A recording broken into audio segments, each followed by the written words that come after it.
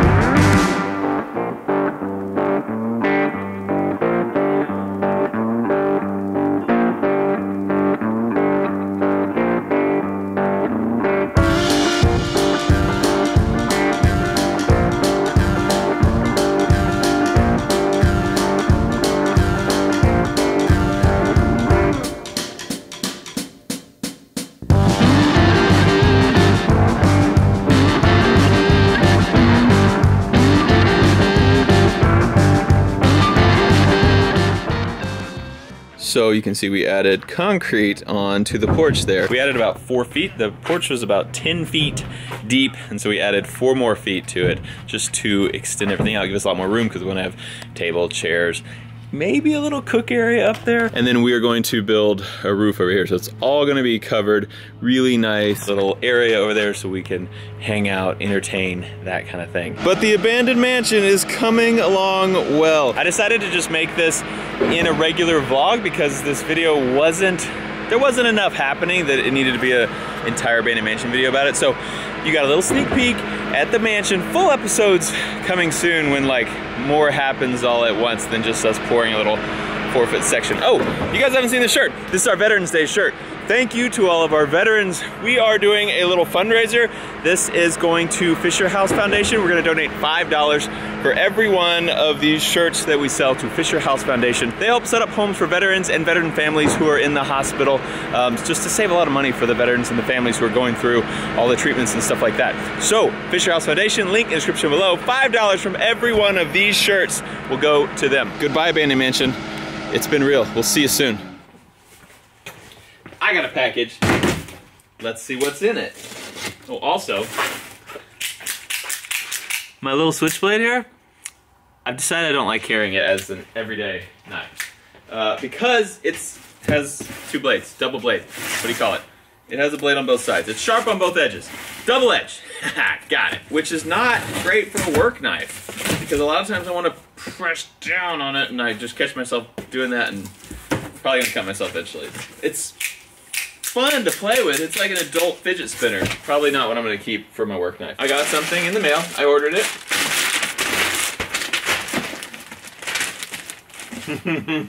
Ready? Whoa! Check me out! No big deal. I ordered a fire suit for racing. Because I'm a race car driver. I don't know if you guys know, but I'm going to be entering in the Cletus McFarlane 2.5 hour Le Mullet race. I got a large. I feel like I should have got extra large. This thing's snug. Maybe they're supposed to be snug? I can't remember. So I'm going to be racing Crown Vics in Florida with Cletus McFarlane.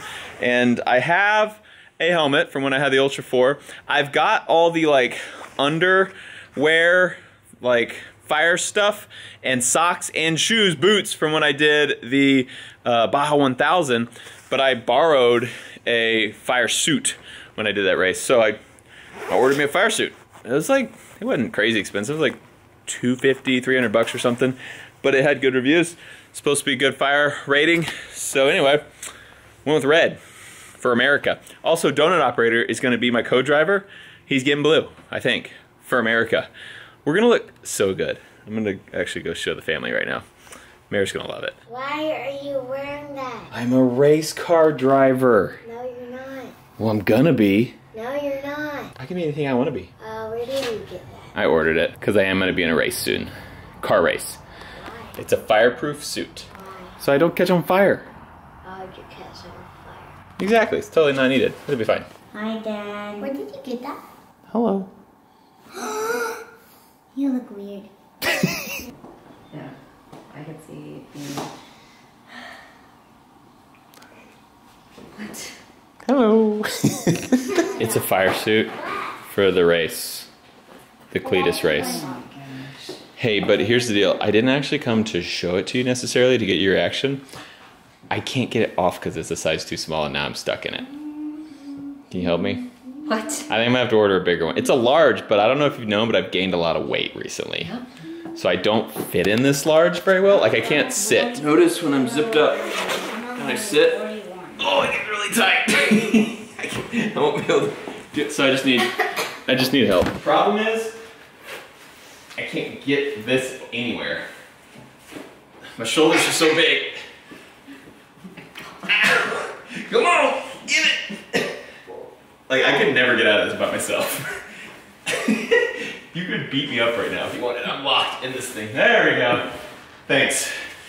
You're a pal. Anyway, I think this one might be too small. I would say so. So I just texted Donut Operator to see if he wants a large, and I'll get an extra large for me. It's very snug. Anyway, I got a race coming up. If you guys want to watch it, it's a live pay-per-view event. You have to go to Cletus's channel, check out how to actually get it, but you can watch us race live. We'll all be vlogging as well, but the vlogs won't come out for like a week or two after the race. Mary, help. I can't get on my feet. All right, thanks for watching Off the Ranch. I love you. I guess I'm just gonna be like this for a while. See you next time.